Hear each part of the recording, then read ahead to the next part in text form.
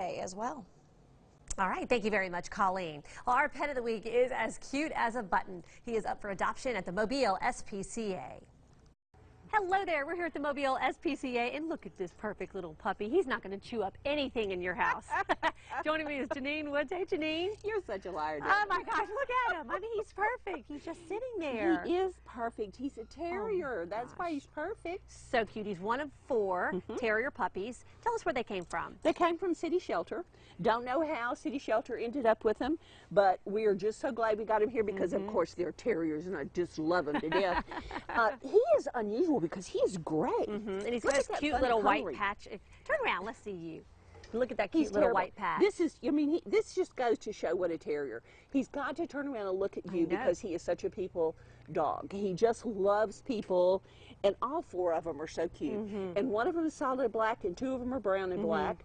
So they're all different, but they're just great little puppies. Yes, and you always say you can tell when it's a good puppy. And the fact that these are people dogs, they want to be around you. They are, and they're just, you know, I have an affinity for a male terrier. Okay. They seem to be more loving to me.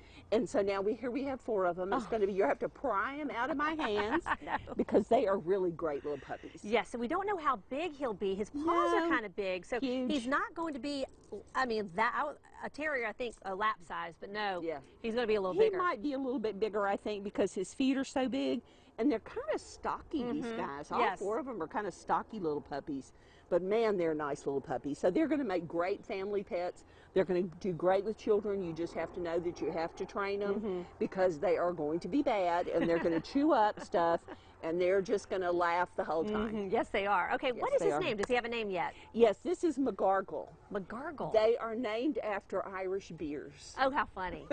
You could shorten it to Mac. That'd be kind of cute. That's true. All right. Well, McGargle is our pet of the week.